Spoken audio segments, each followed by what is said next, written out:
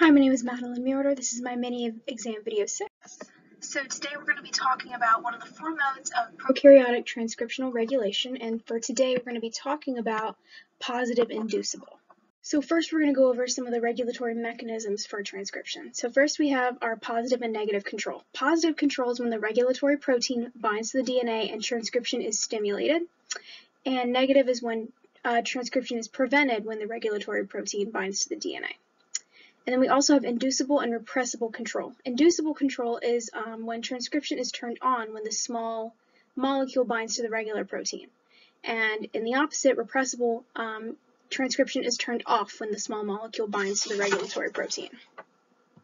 So prokaryotes regulate their genes through transcription, and this occurs at a specific point in the DNA, and it's called the operon.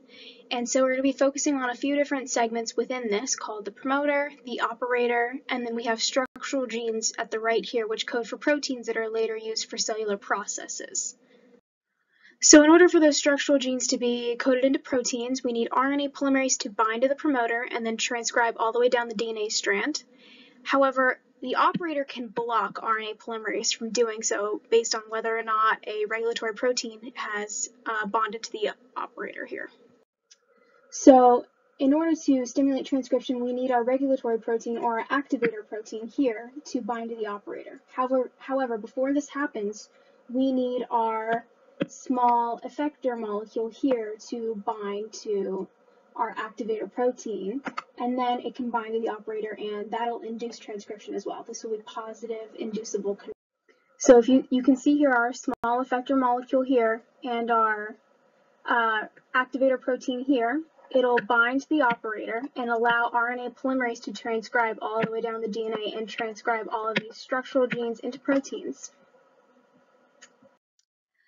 So we're going to talk about an analogy here to talk more about positive inducible control. So here's my dog Romeo. He's a pug, and if anybody knows anything about pugs is that they're super stubborn.